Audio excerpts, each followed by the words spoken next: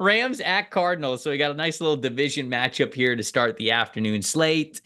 Your matchup that matters, Carmen. What do you got here? I'm going to roll both my matchup that matters and my plus factor all into one because they're all related.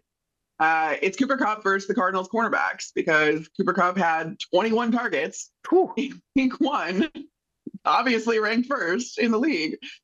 14 catches, which was five more than any other player, and 110 yards. Six catches gaining a first down, which is ranked second in the league in the first season, or first week rather. I especially now with Puka Nacua on IR, this offense, as it does, runs through Cooper Kupp, and how can you handle him? He's going to be going up against our friend from Tampa, friend of mine, friend of ours, Sean Murphy-Bunting. He is going to be their best bet against Cooper Kupp, and one forced incompletion this last game, 30 snaps, three targets, two catches allowed for 12 yards. That's great. That's fantastic. You're going to need to do that now against one of the best receivers in the league. Yeah, so and that's going.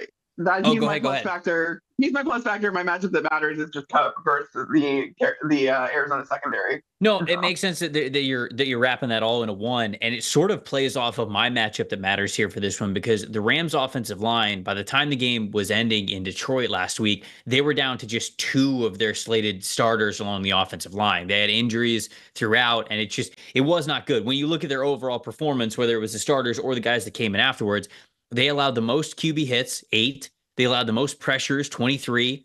Recorded a 16.2 PFF grade as a whole unit in week one. I mean, that was dead last in the NFL, as you would expect.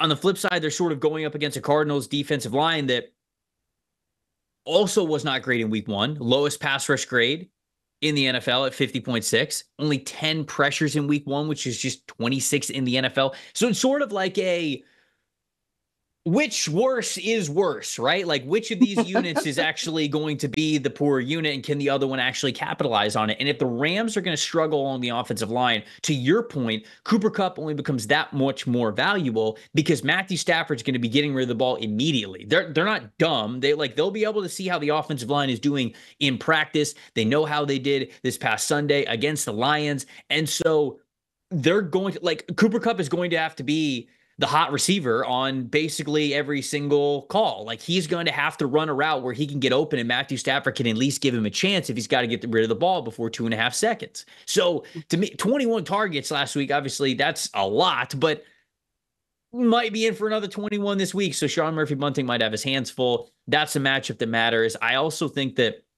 my plus factor here has to be the Rams' run defense, because for the Cardinals, not just the Kyler Murray aspect of it, James Conner's a good back, and I think he's a really underrated back. And he's graded out at elite levels before in his career. He didn't have an elite performance this past week, but it's just always some tough runs. I love Trey Benson being the spellback as well. The Rams' run defense, highest EPA per rush allowed in week one for this team. So it's sort of the Cardinals, what they want to do the most, running the ball, could play right into a weakness of the Rams defensive line now with guys like Kobe Turner and Braden Fisk. Although their run defense grades weren't terrible, just as a whole, they were not really able to hold the Lions the way that they needed to when they decided to go to the ground game. So I think that's a plus factor here, is how the Rams can defend the run. Because if they can defend it well, and all of a sudden now you're forcing Matthew Stafford to be a passer, well, you're already down Cooper Kupp. We know the offensive line didn't pass block well last week. So I think